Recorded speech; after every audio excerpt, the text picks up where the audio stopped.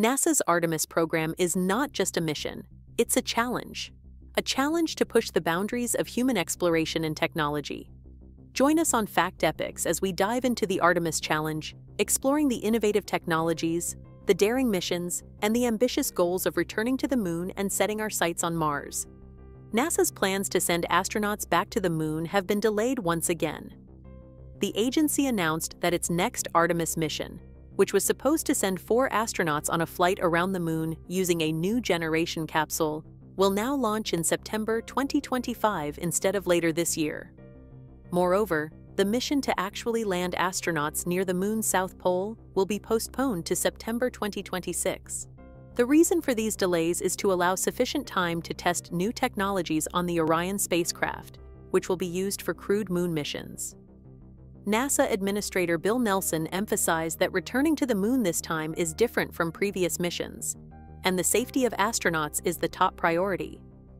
The additional time will also enable NASA teams to complete their investigation and address issues that arose during the first uncrewed Artemis test flight, which happened in late 2022.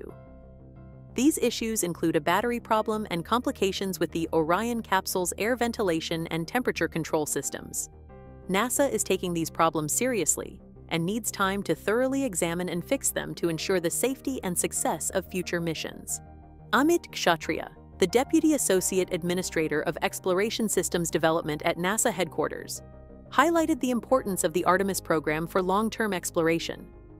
He said, "Artemis is a long-term exploration campaign to conduct science on the moon with astronauts and prepare for future human missions to Mars. That means we must get it right as we develop and fly our foundational systems so that we can safely carry out these missions." This latest delay is part of a series of setbacks and budget overruns that have plagued the Artemis program over the years.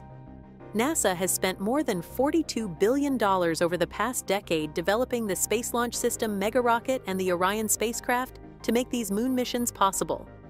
Last year, NASA's Inspector General released a report highlighting the challenges posed by the massive costs and ambitious timeline of the Artemis program. The report estimated that each Artemis launch would cost $4 to $2 billion.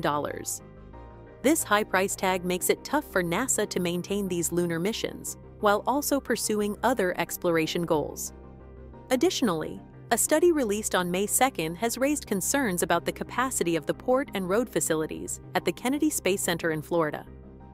The report suggests that these facilities are at risk of being overwhelmed in the coming years due to the increasing amount of commercial and military activity.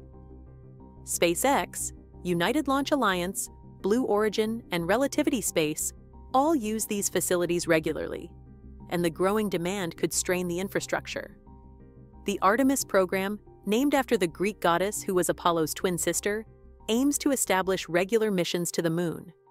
Eventually, NASA wants to set up a base camp on the lunar surface before making a journey to Mars. This program is not just about short trips to the moon, but about creating a sustained presence there. A big part of making the Artemis program work involves the commercial space industry. Companies like Elon Musk's SpaceX and Jeff Bezos's Blue Origin are key players. They are developing various components and vehicles to help NASA achieve its goals. For instance, SpaceX is working on its Starship rocket, which is designed to land on the moon and possibly even Mars. Blue Origin is developing its own lunar lander, Blue Moon, to transport cargo and potentially astronauts to the lunar surface. NASA is also looking to contract with private companies to transport scientific experiments and equipment to the moon. This approach helps spread out the costs and involves innovative solutions from the private sector. One company involved in this effort is Astrobotic Technology. They recently launched a commercially built lander to the moon. Unfortunately, the spacecraft suffered a malfunction shortly after liftoff, which means it won't reach the lunar surface. This setback is a reminder of the challenges and risks involved in space exploration. The renewed focus on the moon is not limited to NASA and the United States. Other countries are also ramping up their lunar exploration efforts. For example, India's space agency successfully landed a robotic spacecraft on the moon last year. This achievement marked a significant milestone for India in space exploration. Similarly, China has been making strides in its lunar program. In 2019, China placed a lander and a rover on the far side of the moon, a first in the history of lunar exploration. China is expected to continue expanding its lunar program in the coming years. The prospect of asteroid mining is becoming increasingly viable, thanks to decades of telemetry data collected since the 1960s, which has helped identify valuable space rocks. Additionally, newer environmental legislation aimed at curbing harmful mining practices on Earth is making space mining more attractive. These factors are creating opportunities for new companies focused on asteroid mining to emerge. Astroforge, for example, launched a test satellite in April of last year to process simulated asteroid material in orbit. They plan to conduct a second mission to survey a target asteroid soon. Similarly, TransAstra is developing software and hardware for observing and tracking objects in the sky, with a focus on asteroid mining.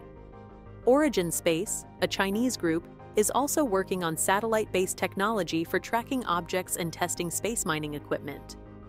Colorado-based Carmen Plus intends to send a probe with excavation capabilities to an asteroid in 2026. The Asteroid Mining Corporation, in collaboration with Tohoku University in Japan, has developed a six-legged robotic explorer capable of navigating in microgravity and collecting samples. They plan to test this technology on the Moon in 2026. This surge in innovation and activity in the asteroid mining sector mirrors the growth of the rocket industry when production and launches became more affordable. With companies of all sizes investing in asteroid mining technology and prototypes, this could be the beginning of a booming industry. Keeping an eye on these developments could unveil exciting opportunities in the near future. If you enjoyed learning about the Artemis Challenge and want to stay updated on the latest space news, don't forget to like this video, leave a comment with your thoughts, and subscribe to Fact Epics for more exciting content. Thanks for watching, and see you next time.